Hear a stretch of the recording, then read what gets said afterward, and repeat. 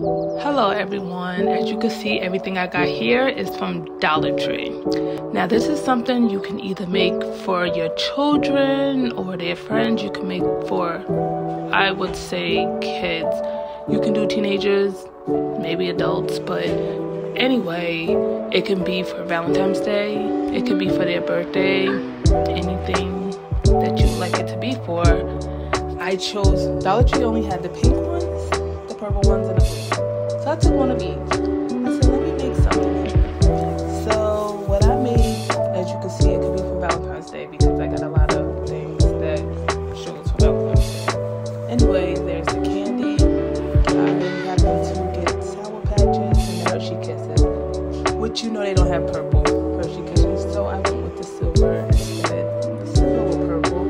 And then with the blue hearts, those are actual makeup sponges. Heart was a bath bomb, and the pink was the X and O's, the purple was the heart, but they both bath bombs. I got the sunglasses, which only came in pink and purple, didn't buy any blue. But the pins, I thought those were cute to add.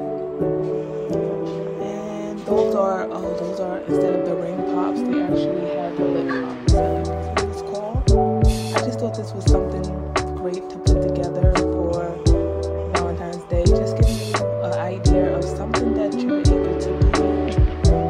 Yes, the video is going fast because it was a long video.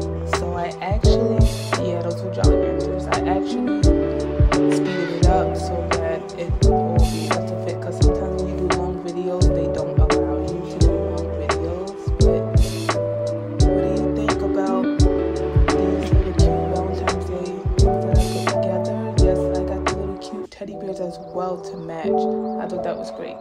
Everything you can get for Dollar Tree, you don't have to spend a lot when it comes to your kids because it's Valentine's Day or whoever you're getting it to. And you put a lot of thought into it. Also, you can put the names on the bins as well. I did not do that, but that's what I got.